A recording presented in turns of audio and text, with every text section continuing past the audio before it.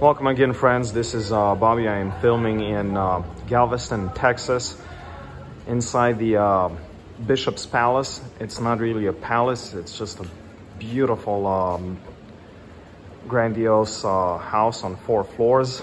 And it also did not belong to the bishop, really.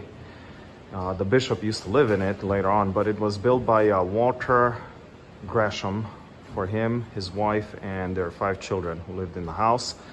So what we have here is the main hallway. I just walked through those stained glass doors over there.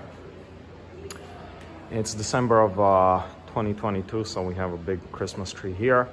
Stained glass window. They're original from 1892 when the house was completed. So turn of the century. Mahogany everywhere, hardwood floors in every single room. Right over here we have 54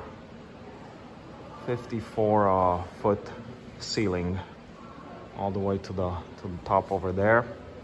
I'm going to give you guys a little tour. Over here to the right, the main dining hall. So I guess they needed a large space for both of them and for the 5 kids who lived in the house. Now in total they had 8 kids, but 3 of them never got to live in the house. They were already grown when the house was finished. I want to mention that Walter Gresham made his money as a military attorney. He was a colonel for the US military, but also a colonel. And I guess that combination made him a lot of money to build this house. He was originally from Virginia.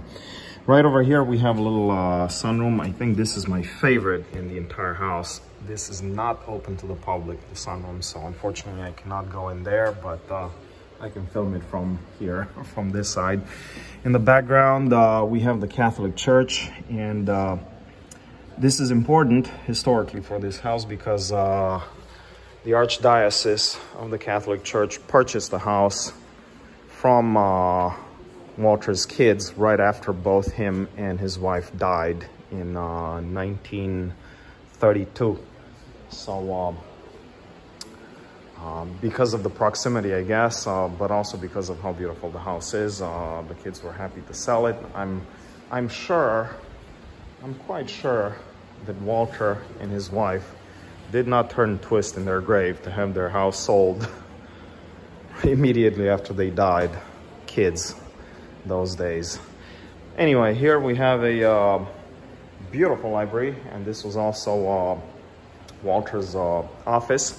He wanted to have it here exposed to the breezes from the Gulf of Mexico. So the Gulf of Mexico is basically 4, maybe 5 blocks away in that direction. So beautiful space. Now this one over here is marble that they imported from Algeria. Beautiful piece. Chandeliers everywhere, as you can see. The ceiling was painted by Walter's wife, Josephine. So all the ceilings, wherever they're painted, they were painted by Josephine herself. We have some angels there, painted by her. Stained glass windows, many places. Anyway, I love these doors, how they can open and close, covering that big rotunda there. So leather-bound books here, as you can see. So to recap what we've seen so far: the main hallway, the main entrance right over here, the library, and Walter's business office over here. Over here we have the dining room. We have the sunroom here, way in the back. We have the kitchen, which I have not shown you just yet.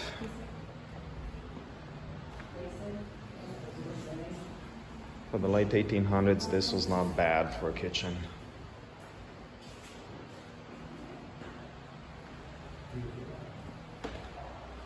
Right. This is a back staircase, not the main one. I didn't show you guys the basement, but it's not as magnificent. The basement has been turned into a little gift shop, so not that impressive. The main living room here, not a library, but a living room, and it's L-shaped, so there's a lot of living room there and a lot of living room here, all in one space basically. L-shaped. Nice piano there. More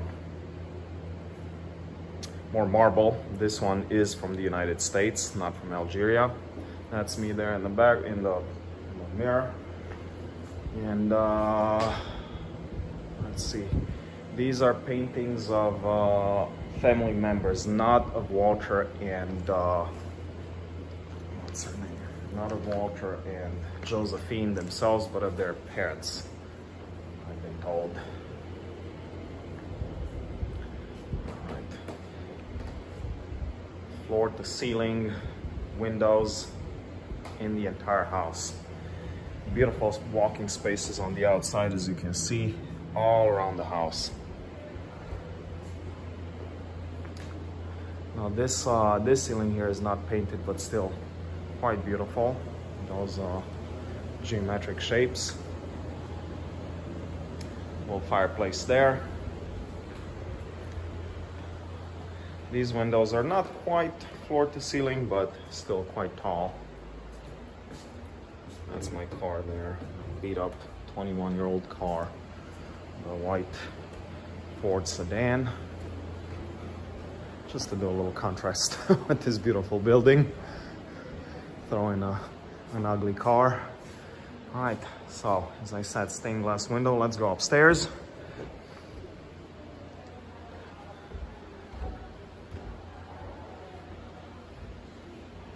Look at the woodwork. So here, just a little nook, I guess, halfway through the staircase. You could stop here and make announcements to the people downstairs. More stained glass window there. Now this one is not lit up. They did not let any light come through, unfortunately.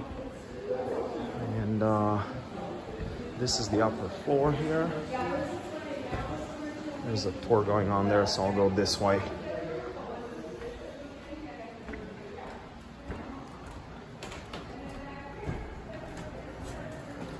This one here was the governess bedroom, or basically the nanny's bedroom.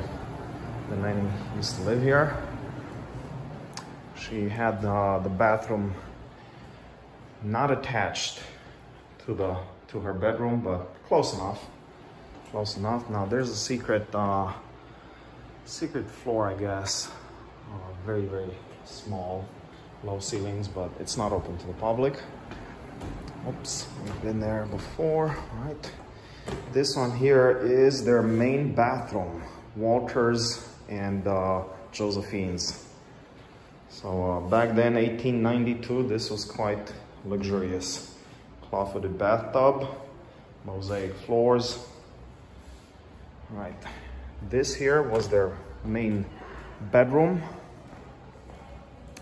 Beautiful windows, again, top to ceiling windows. And I guess just a, I don't know, double-sized bed that cannot be queen. So, I don't know, I guess they were short and, I don't know, not that large in those days. This bed here was added later on, but this had smaller beds. This was one of the kids' rooms at one point, when the house was finished, actually. It was one of the kids' rooms. More balconies, more walking space outside, as you all can see.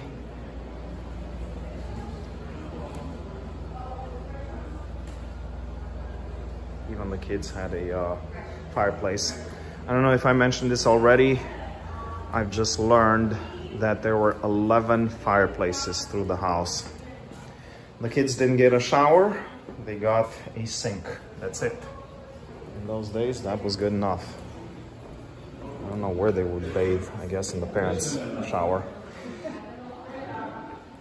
More hallway space here, / living room space.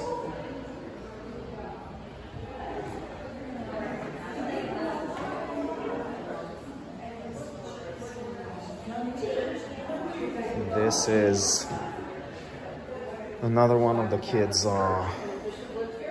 bedrooms, but the bishop of the Catholic Church made it into a chapel later on.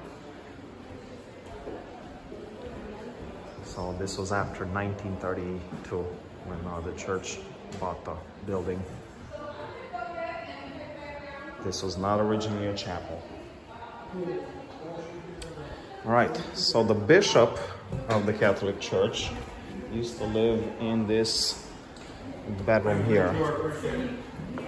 Originally it was one of the other kids' bedrooms.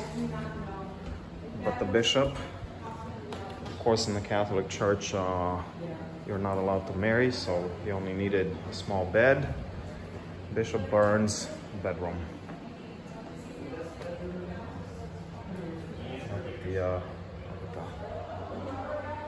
The views outside. Very simple ceiling, because this was originally just for one of the kids. And yeah, his bathroom over there. There's some people there, so I'm not gonna want to. Well, maybe I can now. Right. Very simple bathroom for the bishop, and before that for the kids. Their favorite saints. Yeah. So the rotunda.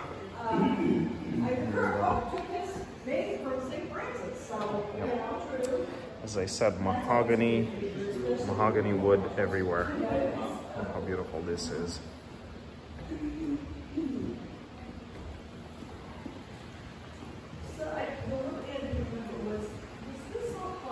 Anyway, I think I'll wrap it up here. I think I showed you guys everything that is open to the public. Oh, one more thing here. So they had a button before the age of telephones to announce what you needed, basically, to the servants and mailmen and stuff like that, people like that. Anyway, yep, I think that's pretty much it. Thank you all so much for watching. This is the Bishop's Palace in Galveston, in Texas. Beautiful house, beautiful surroundings, beautiful neighborhood, and a lot of history. This is Bobby checking out. I'll see you guys next time.